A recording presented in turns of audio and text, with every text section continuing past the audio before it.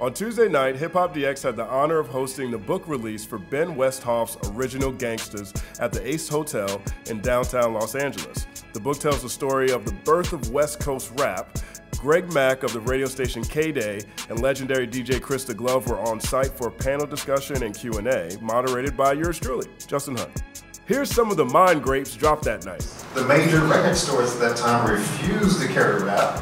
The mom and pops were getting rich because of it. Little small stores, the Rhodium Swap Meet and Slauson Swap Meet and all the other places.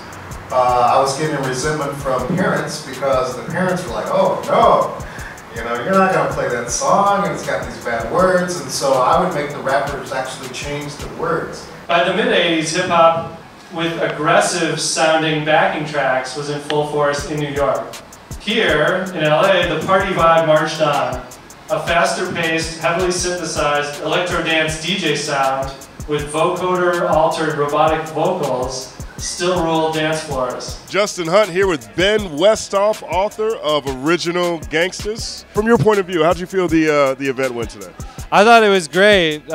We also had Greg Mack, who's the godfather of hip-hop radio, and Chris the Glove Taylor, who's been through all the history of LA hip-hop. He's been there, so it went great. Yeah, all sorts of people came out of the woodwork. It was like D Barnes, Terry B, DJ Speed, Clientele, all these people who are in the book and who are awesome artists. Yeah, I mean, for those who haven't seen this yet, this is one of the most comprehensive looks at West Coast hip-hop. I said so. I enjoyed every page of this. I also think this is your best work. How was this process for you putting this project together? Well, it took a long time. It was like 5 years basically that I worked on it, starting with the interviews, and then you know, I interviewed more than 100 people, and I tried to really get all sides of the story, and you know, from not just the music but sort of the personal stuff, the beefs, the you know, the gang stuff, all the way through the East Coast West Coast War, and all the amazing albums that came out of it all. I met Ice-T the night that they named me the Glove, same night. Yeah. We are here with the Glove, legendary. Yes, sir. What's up, West Coast? Man, you are all over this book here. How'd you feel about this event? I thought it was a great event. I thought the turnout was fantastic.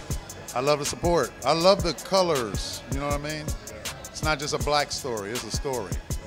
Do you feel like a legend? Does it feel like you were at the forefront of something that's affected so many people?